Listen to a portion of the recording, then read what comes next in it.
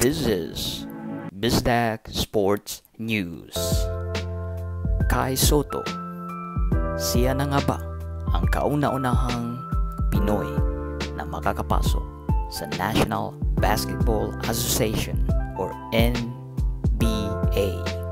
Tara, pag-usapan natin. Ayon na sa report ng Forbes.com, 7-footer Kai Sotto of the Philippines is latest to sign with NBA G League.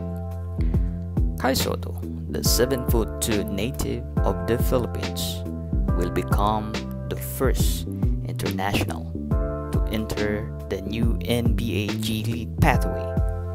The news was first reported by The Athletic. It was previously reported in this space that the G League was interested in Sotto, a raw but talented prospect who spent this past season at the Skill Factory in Atlanta. Maraming ang mga sport analysts na nagkumpara kay Kai Sotto, kay Kristaps Porzingis. There hasn't been any full-blooded Filipino that has been to the NBA, and I just want to be the first, and I just want to show everyone that we can also make it. Yan ang sabi ni Kai Sotto, and that is his ultimate goal. I'm playing with some of the very best, and I'm committed to work on developing my game on a much bigger stage. Makakasama nga ni Sotto itong sina Jalen Green na isa ring half Pinoy, kasama sila Isaiah Todd at Daishen Nix.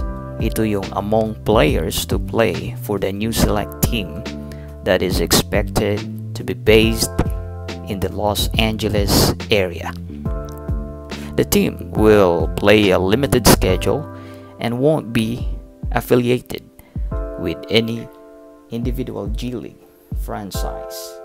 All of those players will earn six-figure salaries, with Green, who is of Filipino origin, reportedly set to make $500,000.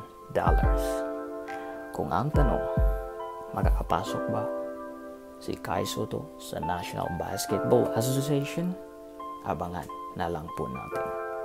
This is Bizdak Sports News.